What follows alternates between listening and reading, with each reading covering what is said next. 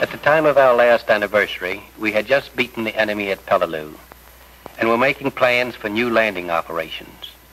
Operations that would pit us against the best and final defenses of the enemy in the Pacific. We, the officers and men of the Marine Corps, knew that we would succeed.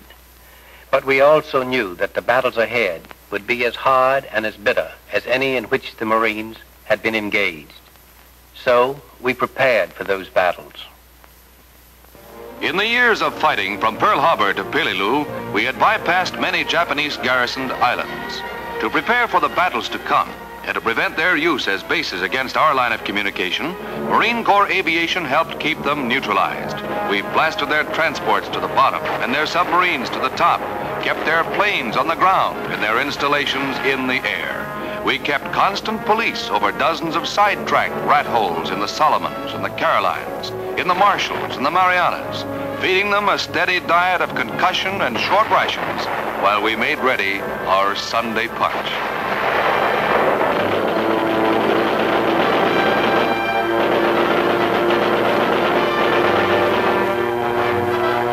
However, the Marine Corps could build as well as destroy. On the repatriated American island of Guam, ravaged by 2,000 Guamanians, loyal American nationals had to be given emergency relief from epidemic, starvation, and exposure. For rebuilding the people was our first step in rebuilding Guam.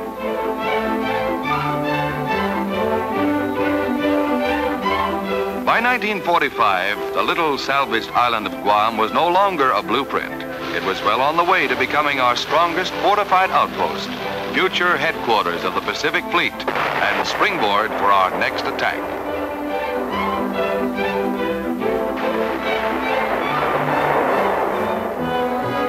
The Marine Corps helped put the Army's B-29s on Guam, and the B-29s put Guam only a handful of air hours from Tokyo.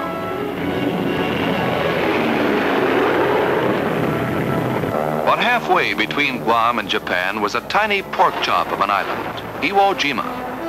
As a Japanese air base, it was a menace to our B-29s. To make it an American air base was the mission of the 5th Amphibious Corps, the 3rd, 4th, and 5th Marine Divisions. The fleet poured it on, and we stood off, waiting for the bombardment to lift. Our landing craft went in under direct observation from grim Mount Suribachi, an extinct volcano that commanded the landing area. They could practically read our dog tags coming in, but we kept coming.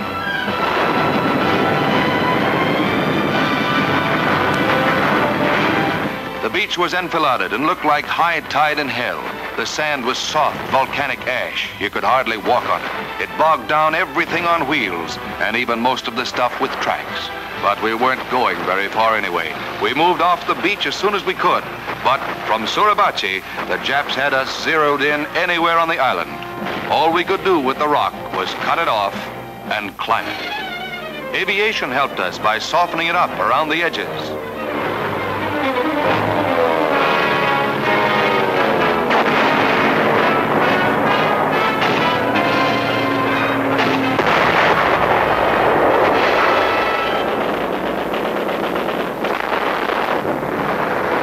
To us, putting the flag on Suribachi meant mostly that the Japs had lost their main observation post.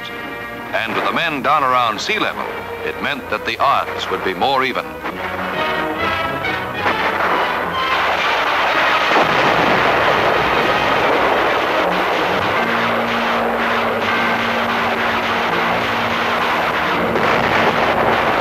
But there were a couple of airfields to take, and quite a few thousand Japs didn't want us to take them.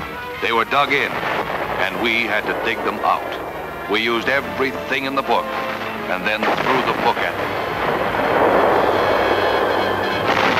The Japanese were cagey. They didn't waste their strength in suicide tactics, spectacular banzai charges. They held their ground and died hard.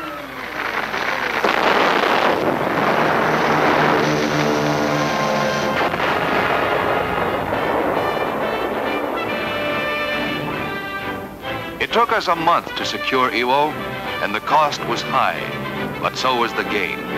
Aviation based here could support all future operations and save more lives than had been lost in the war to date. Back at Pearl Harbor, March saw the arrival of the first contingent of women reserves to serve at an overseas outpost.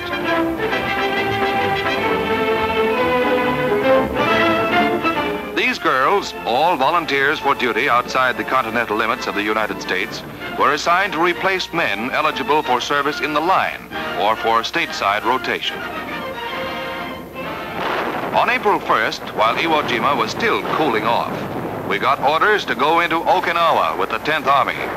This one was only 400 miles from the Japanese mainland, and the job went to the 3rd Fib Corps, the 1st, 2nd, and 6th Marine Divisions. After Iwo, we expected another hot beach, but Okinawa was like throwing your weight against a door that wasn't locked. There were some snipers and a little rear guard action, but the Japs were apparently pulling us in, setting us up. We knew that, but we had to find them to prove it. The Army went south. We cut across the island and went all the way to the north. When the Army ran into the main Japanese force in the lower third of Okinawa, we went down there to support them.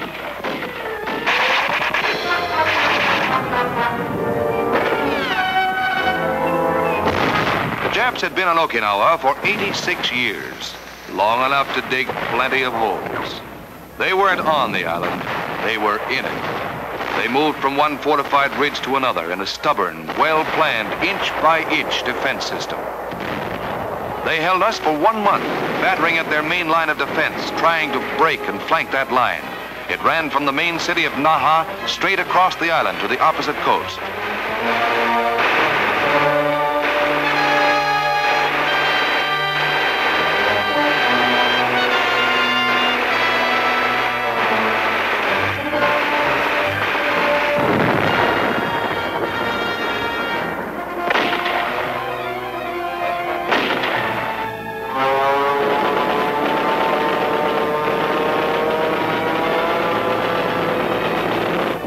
Finally broke the line into pockets. But each pocket was a tactical defense area. Often, flame was the only way to reach into the honeycomb of caves and tunnels they had built into the mountains.